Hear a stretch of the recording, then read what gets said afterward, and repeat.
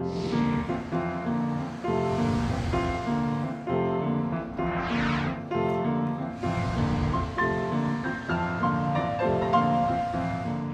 I'm Paul W. Smith. Modern roundabouts are becoming increasingly popular in Oakland County and throughout the U.S. These intersections are specifically engineered to reduce traffic congestion and improve pedestrian safety without the use of traffic signals. Modern roundabouts have proven significantly more effective at maintaining traffic flow and reducing serious injury accidents compared to conventional intersections. Roundabouts are variations of traditional intersections, many of which connect roads at 90-degree angles. Most modern roundabouts look like this. In the middle is a central island around which all traffic flows in a counterclockwise direction. Splitter islands split or separate the direction of traffic on each road that is connected to the roundabout. Approaching traffic from each road has its own signage and yield line that is marked on the pavement. Vehicles already circulating in the roundabout have the right of way. Pedestrian crossings are set back from the roundabout and use the splitter islands. Modern roundabouts are not the same as traditional traffic circles such as those found on the East Coast. Some traffic circles use stop signs or signals to control vehicle entry. Roundabouts use neither. In many traffic circles, circulating vehicles must yield the right of way. The opposite is true of roundabouts. Approaching traffic must yield. The design of the approach to a modern roundabout slows vehicles to a speed similar to that of traffic already in the roundabout. This makes it easier for a vehicle to enter the roundabout without stopping when gaps in traffic allow. In addition, modern roundabouts also use a smaller radius than traditional traffic circles. This automatically slows traffic to 15 to 25 miles per hour, which reduces the likelihood of collisions and injuries. The statistics are impressive.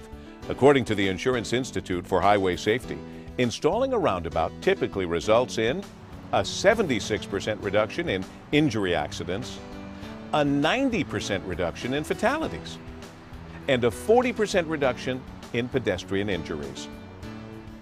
Navigating a roundabout is not difficult. Generally, people adapt very quickly. The key is to get in the proper lane before you arrive at the intersection, then yield to traffic in the roundabout and follow your lane assignment.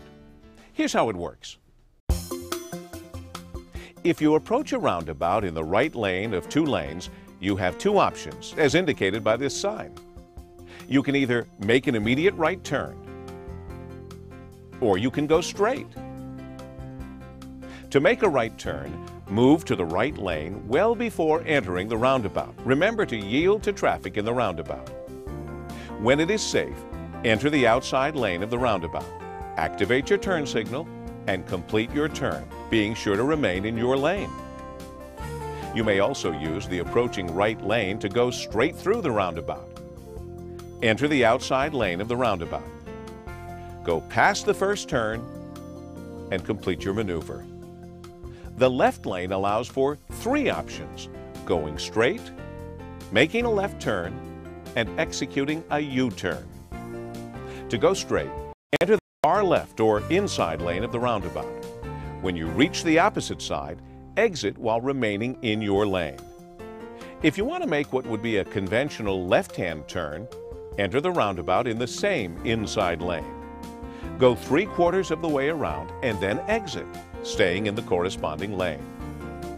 U-turns are executed from the left lane by utilizing the inside roundabout lane to go all the way around the center island and then exiting the circular traffic flow via the proper lane.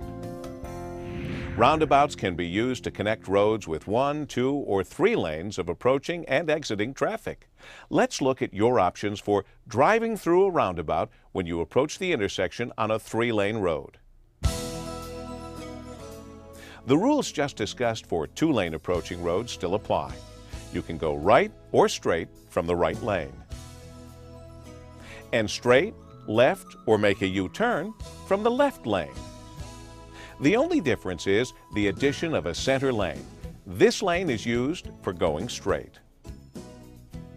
Refer to the posted signs and directional arrows on the pavement. They'll help you navigate through any roundabout, regardless of how many lanes make up the connecting roads. Here are some other important points regarding roundabouts. Ringing the central island is an apron. Only large trucks are allowed to use the apron to negotiate the tight turning radius. Be aware that large vehicles may need to swing wide in order to make a turn, so leave them plenty of room.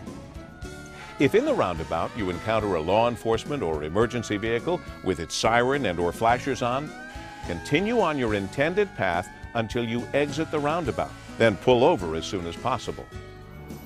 Pedestrians in crosswalks have the right of way. The splitter islands allow them to cross one direction of traffic at a time. Additionally, pedestrians cross 1 to 2 car lengths behind the yield line. This prevents conflicts between pedestrians and cars as they enter the roundabout. As a result, roundabouts offer improved safety for pedestrians versus conventional intersections. Pedestrians should not walk in the roundabout. If there is no crosswalk marked on a leg of a roundabout, that leg is not intended to be crossed. Find another route to your destination with pedestrian markings.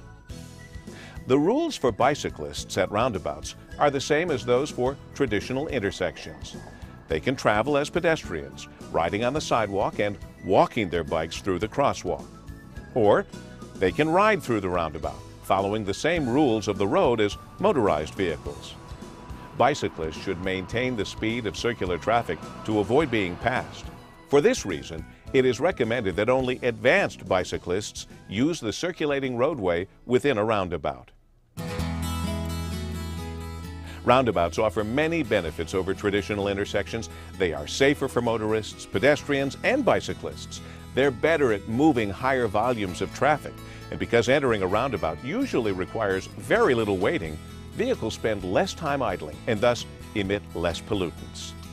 These reminders will help make adapting to roundabouts a little easier. Select the proper lane before entering a roundabout. Posted signs and pavement markings will help you decide. Yield to pedestrians and bicyclists in crosswalks.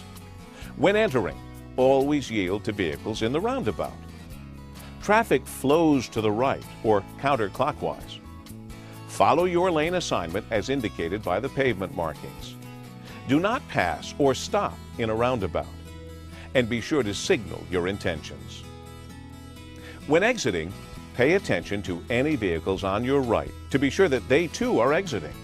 This defensive driving technique is easy due to the low speed within the roundabout. More information on roundabouts, including the location of existing ones in Oakland County, can be obtained on the internet at www.rcocweb.org or by calling the Road Commission's Department of Citizen Services toll-free at 877-858-4804. I'm Paul W. Smith. Thanks for watching.